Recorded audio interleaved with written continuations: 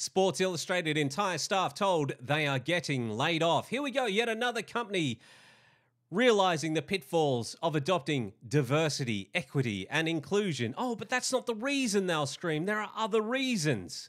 The future of Sports Illustrated looked dire Friday after the publisher of the diminished outlet announced mass layoffs because its license to use the iconic brand's name in print and digital was revoked. The Arena Group, which had been roiled by reports that the fabled magazine published AI-generated content, admitted to the failing to make a $3.75 million quarterly licensing payment to Authentic Brands Group due this week. Now, this is the reason people will scream, that's why all the layoffs are happening, that's why the magazine is failing.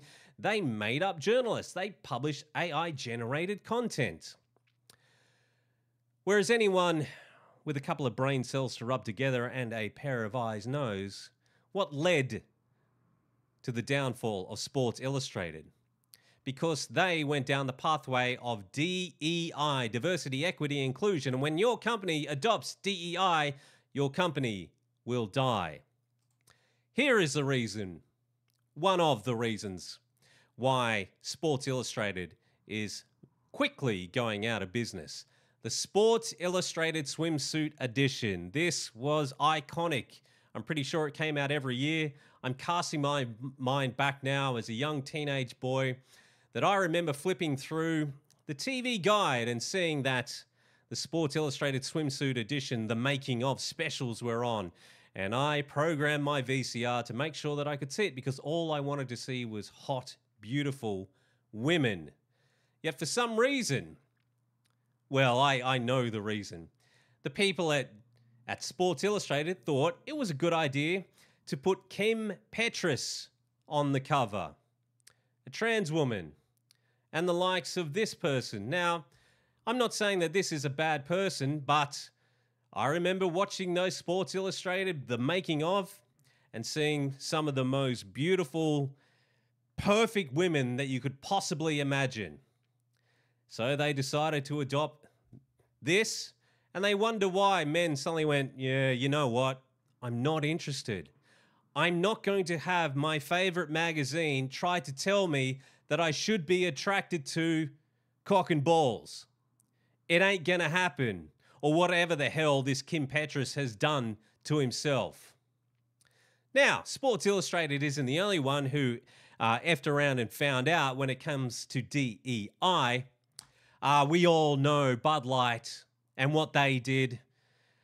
There won't be any beer come March. US Anheuser-Busch workers threatened to strike. Workers who make Bud Light and other top-selling beers are threatening to strike in demand of significant wage increases, job security improvements to retirement and benefits in the first big union contract battle. Well, here's the thing at the moment. Bud Light is losing a whole heap of money. They're not making any money either because some really smart genius at Anheuser-Busch decided that, you know, the target audience that buys our beer, here's a great idea. Let's tell that target audience to go f*** themselves. Now, Bud Light's also not the only one. Cast your mind back now just a couple of years where Victoria's Secret, you know, the women's lingerie brand, said, we're moving from the angels to activists. Because yes, that is exactly what men who watch the Victoria's Secret fashion show are interested in. Not the ridiculously beautiful women who they look at and then fantasize about their girlfriend or wife and think, I'm going to buy them that outfit because, God, that will make them look so sexy. Or the women who look at those angels and models who are damn near perfect. No matter what they look like, they sit there and they look at it and they think to themselves, I want that because I want to look that sexy as well. So here's what they went from. I don't know who this model is. Shame on me, I guess. So they went from that thinking, nah, we don't want that. F that. Hell, this is what we want. Megan Rapinoe, odious misandrist, who basically just screams that she deserves everything. Now, this might be attractive to a couple of women, There might even be a couple of guys out there. But what percentage of the market of Victoria's Secret that they're targeting do you think is attracted to a misandrist who just bangs on about how she deserves it all? But hang on, things might be changing. The Victoria's Secret fashion show is coming back after a 4-year hiatus. The Victoria's Secret has been under fire for past 4 years trying to repair its image after accusations of non-inclusivity and lack of body-positive models led the company to shut down its iconic group of supermodels called the Angels. So let me just translate that for you if you don't understand what that means. People who look like this, who are so ugly, basically on the outside as well as the inside, hated the fact that people like this were selling its brand. And for some strange reason, Victoria's Secret listened to the people like this, a tiny, tiny, tiny, tiny percentage of their market base, and thought, yeah, that's a great idea. Let's listen to you. But they're trying to turn things around. So instead of getting people who look like this, and she might be one of these people here, but just, you know, new younger models that look like this, Victoria's Secret now taps past Angels for debut on new icon collections. So they can't find anyone new, so they're doing a member berry here. Hey, member, who's that? Naomi Campbell and Giselle Bundchen. They used to look good in our gear. Remember them? Please buy our brands again. See, these things could be fixed so simply, just going back to the way things were. Going back to what used to work. See, Disney's going through this same thing as we speak.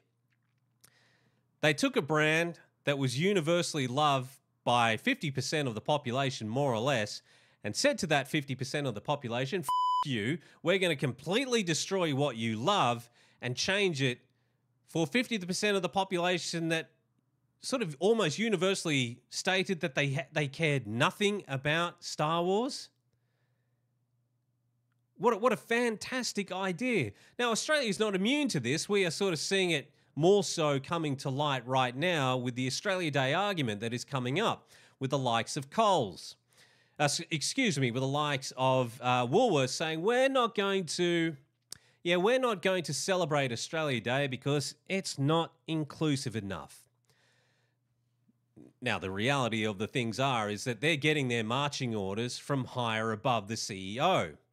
They're getting those marching orders from higher above the CEO and from sort of below the CEO as well, with the likes of the HR department. See, the marching orders from above the CEO are coming from the likes of BlackRock, who own a huge share in Woolworths, and Vanguard and State Street.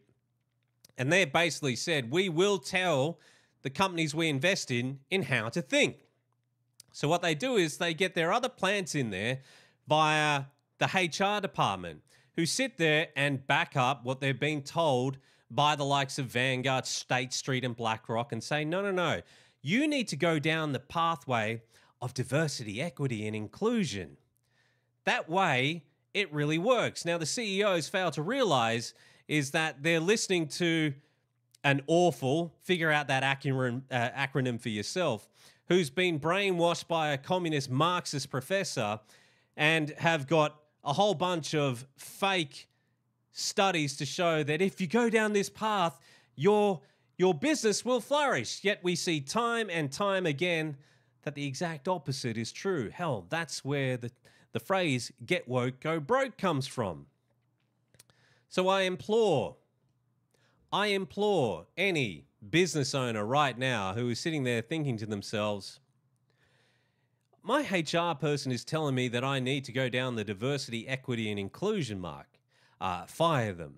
Fire them immediately if you want your brand to survive. It was interesting. I was listening to a Tim Pool podcast just the other day, and I think Dom Lucra was on.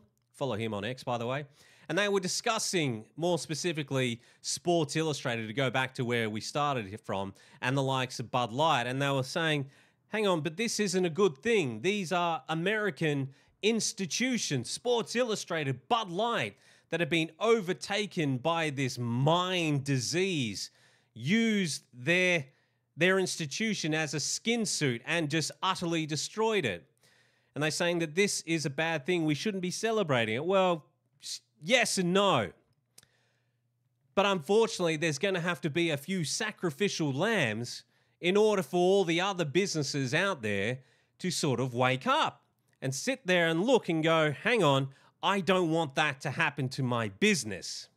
Now, in the wake of Bud Light looking like it's going to utterly fail, there are other beer brands out there. I can't remember the exact name of it. I think in America only, I'm talking here, Conservative Dad's Beer or something like that. That is the opportunity for that beer brand to take over the marketplace and flourish, whilst not mentioning a word of diversity, equity, and inclusion. Because once again, if you're a boss or if you're a CEO and you've got these HR departments, believe me, I know this from personal experience, who is sitting there telling you you've got to adopt these things, just boil it down to this one thing. You've got somebody in your ranks right now telling you it's great to discriminate against possible employees or current employees on the basis of race, sex, and sexuality. Do you really want that to be the legacy of your company? Mark Cuban's finding out the hard way about this, and he still can't figure it out. Is that what you want for your business? You know what to do. Get rid of them. Like I said earlier on in this video, if your company applies DEI, your company will die. All right, mate, thanks very much for checking out the channel and this video. So follow me up there and do the things down there. Are we done? Yeah, we're done.